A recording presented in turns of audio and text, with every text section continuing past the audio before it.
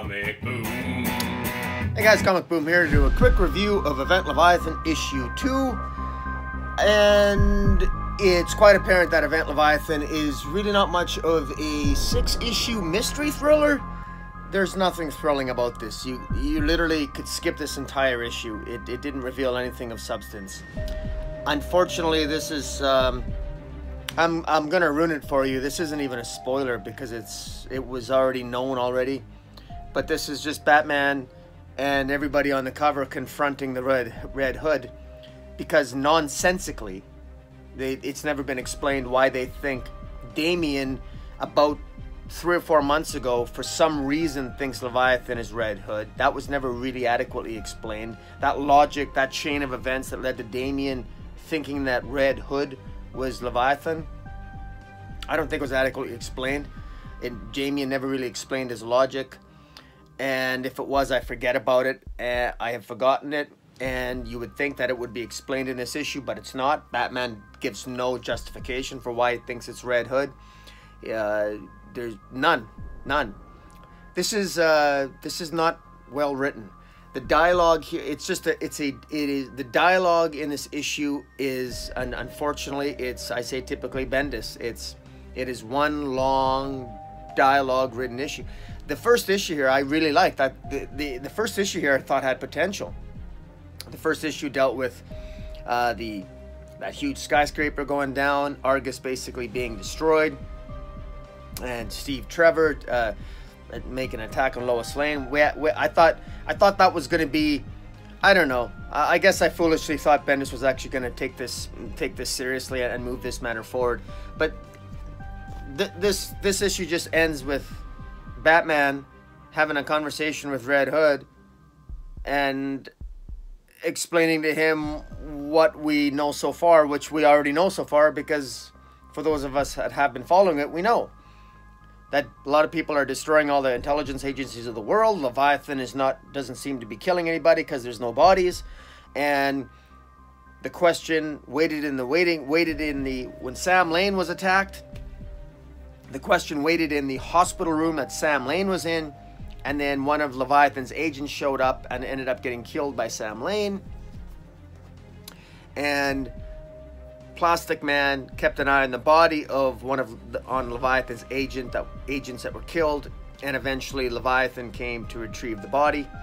It's a former Argus agent who was killed, and Plastic Man, I guess, tries to confront Leviathan. Terribly laid out. Wrong artist for this, man. Bendis, you said you wrote this for Maleev. Does that mean that you're going to write him so there's no action in it? Is that the idea? Okay. Because if you're writing it because there's no action in it, shame on you. Second, I know it's a murder mystery. It's a mystery thriller. Thriller of what? I thought it was an espionage thriller. It's not a mystery. Okay, if it's going to be a mystery, what's the mystery? Is the mystery who Leviathan is? Because if the mystery is who Leviathan is, well, why don't you move the story along? Move the story along. Move it forward so that it actually matters. We already know that move the story forward so we get some progress in the story, please.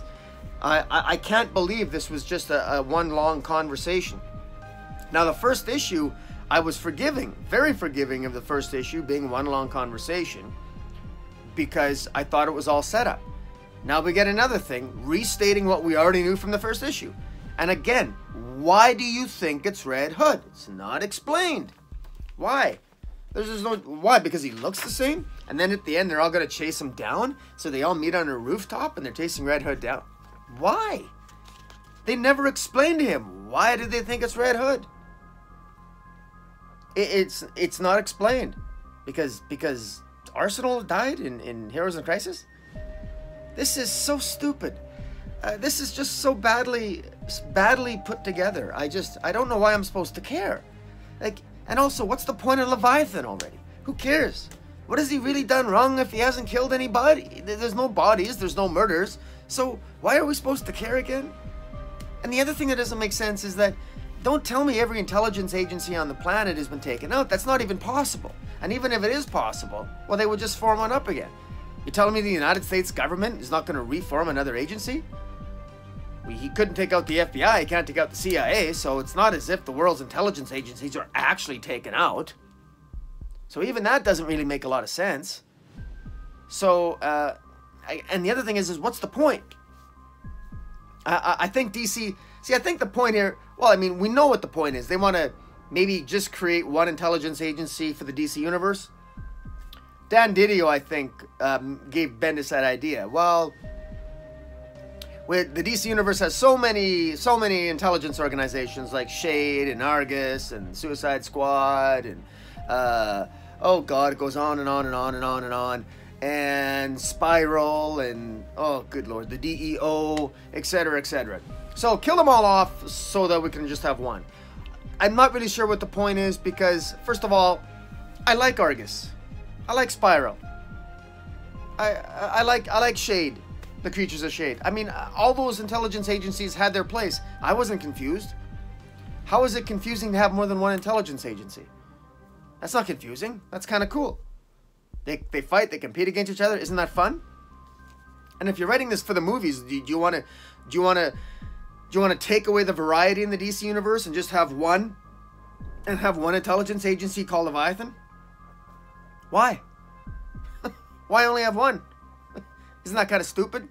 You want to be like Marvel with just S.H.I.E.L.D.? Well, okay, all right. If I guess you could do that, but can't you have many and just focus on one in the movies if that's your goal? I don't know what the point of this is. It hasn't really been made clear, you know. And this Bendis speak about Leviathan talking nonsense and the dialogue and the oh my God, I'm like, what's the point? Get to the point.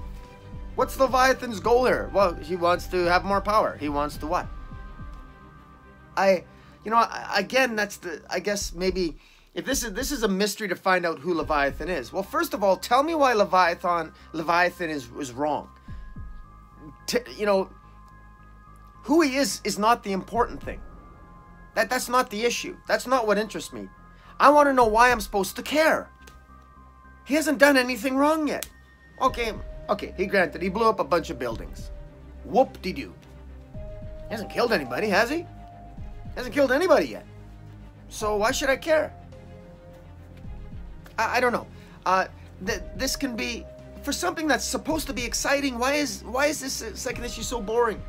I mean, I suppose the cover's a tip-off here, right? Because nothing's happening on the cover. What an insult to Justice League International, huh? You know, where there was humor and action and actually fun dialogue. And then we got the same thing here of everyone looking up, and hey, guess what? And guess what else they do in the issue? They talk to each other a lot. And that's it. Yeah, once again, cardiac arrest with Bendis. There's nothing, you know. I got to give this, if I had to rate this out of 10, I would probably give this a 3 out of 10. This is a massive, massive disappointment. This is going nowhere. Going absolutely nowhere. I don't recommend this. You can skip this issue. You will miss absolutely nothing, because I guarantee you, Bendis will restate over 4 or 5 pages in the 3rd issue what happened in this one, in a long conversation. So, in other words, you know what? I'm gonna go down to a 2 out of 10 on this. And the art, Alex Maleev's art, It is what it is. I guess it fits the mood, but we need more. We need more. And very disappointed. Guys, tell me what you think of Event Leviathan. The wind is completely out of the sails. I'm really quickly losing interest in this because nothing's happening. And let me predict that by issue 6, if this keeps up by issue 6, we will know nothing. We will know the same thing we know now, and I bet you we may not even know who Leviathan actually is, because it's just called Event Leviathan, right? So we might not even know who Leviathan actually is. In fact, I would bet that we won't know who Leviathan actually is by the end of this. And what a bunch of nonsense! What a bunch of nonsense! Chasing down Jason Todd. Why? Where are the clues that would make you think Jason Todd had anything to do with this? What are the clues? You had a whole issue and you can't spell out the clues. Instead, you have a long, boring conversation with him and you don't lay out the clues. And Jason Todd just runs away. Why? Why?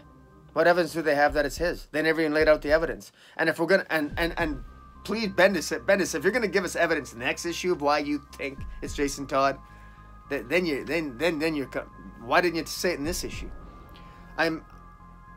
This is the type of bad storytelling that frustrates the hell out of me, and it frankly it angers me a little bit. But I'm gonna end this thing before I go off too much on a rant. I'll do a rant video because this deserves a rant.